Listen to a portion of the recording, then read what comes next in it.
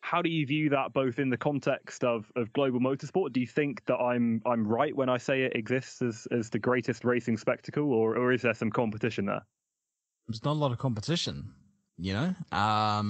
Maybe it's a 24-hour Le Mans, you know, maybe. No Grand Prix, in my opinion, matches it.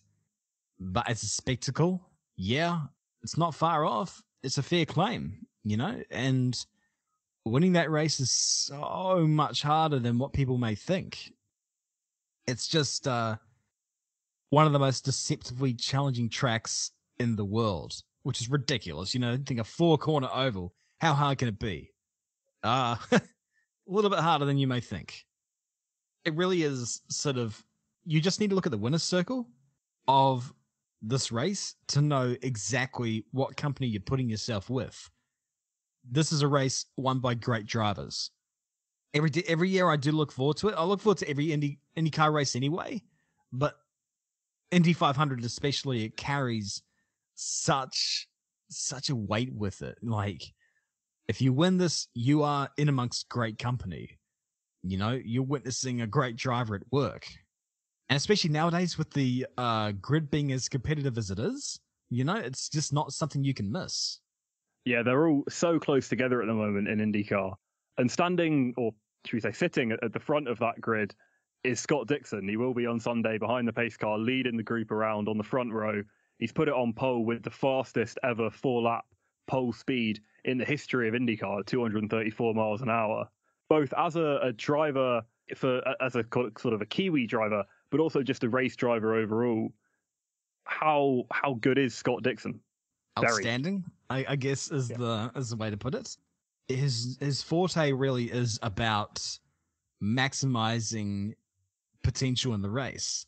Like, he may not have the fastest car in the day, he'll still make something of it. He'll still drag home the points, which is why he's, I need to Google it. Is it a 5 or a 6-time champion? Like, one thing I do have written down in the notes also is that there was also something that Tom Gaymore, the commentator, or at least the Sky commentator that we have in the UK, kind of fills in the gaps of the American broadcast when they cut to ads and stuff. He's a friend of the show and he's been on before, and he's coming back on after the race to give us a sort of post-race breakdown. But it was something he mentioned in the commentary where experience goes a long way. So this year we've got Scott Dixon, who's 41. We've got Helio Castroneves, who's 41. We've got Juan Pablo Montoya, who's 46. We've got Tony Kanaan, who's 47. And we've got Takuma Sato, who's 45. All of those drivers are taking on what we are in relative agreement of saying one of the hardest challenges in motorsport. Just as a physical challenge, the speed of that race, the intensity of the kind of sensory overload of being on that Brickyard Speedway. Do you think experience is going to play a big role in the outcome of that race and keeping your cool in such an intense situation? Yeah, for sure. I mean, it's like any other sort of big race, you know, or it's even like being in the final of it's like being in the final of a major sporting event. Like, if you've been there before, you sort of know what to expect. And with these races especially, you know, the big races have weird characteristics about them. Weather conditions, the momentum of the race, generally when cautions would happen. So if you have that residual knowledge and you have that sort of feel for the event, you know how to work that to your advantage. Those drivers that you listed down, they've been doing this for how long? So they know that stuff, and Dixon would know this first and foremost. Yeah, he's starting on pole. He's got a very fast car, but he's also been on pole at Indianapolis before, quite a few times, and he's only won from there once. So there are just no guarantees in this sport, especially not at that race. Geez, what was it? 2011, J.R. Hildebrand should have had that race. Last corner, straight too wide, gone to the marbles, bang into the wall.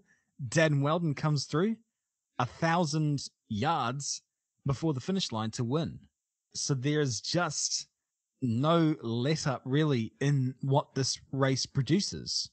And they know that. They know how to work that to their advantage. So yeah, experience does play a massive role in that race for sure. So it is where it comes out to shine, I guess, in the sport, is just these races where you could use it to your advantage. Whereas with like Formula One, for example, obviously the more youthful, the better. And someone that has moved from Formula One to IndyCar, but will be running his first ever Indianapolis 500 this weekend, is Romain Grosjean. How do you think, Yes. in his mind, he can approach that race as a newcomer in a relatively experienced field? There's nothing like it. He's run a few oval races now. I think 2 oval races this season, or maybe just 1 in IndyCar. He didn't run the ovals last year, but of course it will be his first Indianapolis 500 this weekend. For Grosjean, can it be anything more than a learning experience? Can he realistically look towards the podium when we've spoke about the role that experience is going to play? Anything's possible in this race, you know? So I wouldn't rule that out for him. He's with a great team, and I think it's paramount really that they preach to him that, you know, this is an endurance event, really, at the end of the day. It's not like a lot of other indie events where you know, it's relatively straightforward in terms of strategy and so forth. This just has its own sort of character. And just help him navigate the minefields and just stay on the lead lap and be with the leaders in that last sort of stint, because there will be a caution with X amount of laps to go. Yep. Just make sure you're there, you know, and make sure you're best set up for it. It's not about where you are at the start. It's about where you are placed at the end of the race. Yeah, Romain has never been one for cool-headedness. He's a very fast driver, much faster than what his F1 career would suggest. But, you know, keeping a cool head sometimes is a bit of a futile task. Absolutely. And another driver who's going to be competing in this weekend's Indy 500, and one that is maybe pegged to be kind of in the front line for American potential Formula One drivers, is Colton Herta. And he's running a really, really good championship this year. I think his story particularly is one that really fascinates me, because more than anything, because his dad is his race engineer, and obviously Brian Herta, an ex-driver himself. Having your dad as your race engineer, I think, would be a pretty interesting one. I'm sure my dad might be listening to this right now. I'm sorry, Dad, if you are, but I'm not sure how good we do at that. But Colton Herta starting P25 in that race, it is such a long race. It is an endurance event. There is going to be potential for him to move forward. Do you think, realistically, with maybe a good performance at the Indy 500, it's something that could put him even further on the map of the potential Formula One Andretti team, if not even the other Formula One teams? Yeah, I think he's already in that sort of ballpark, you know? Like, Colton reminds me, well, firstly, he reminds me of Carl Grimes on The Walking Dead, but, I mean, he reminds me mainly of someone like a Montoya or a Jacques Villeneuve back in the 90s for IndyCar. It's a sort of unbelievably exciting talent, you know? Let's see how they are in Formula One. When they got to Formula One, they were exciting, they were fast, they were all this stuff, and it's great because you want drivers like that. And Colton really, really, really is just an exciting driver to watch.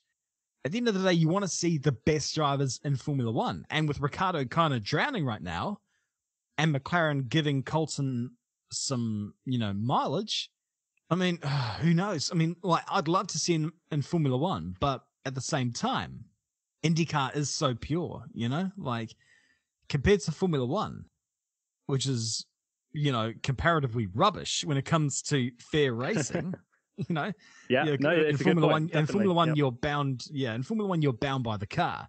In IndyCar, it's not as bad as that. I mean, obviously, teams and equipment do play a factor, but you can at least do a bit more in IndyCar than you can in Formula One.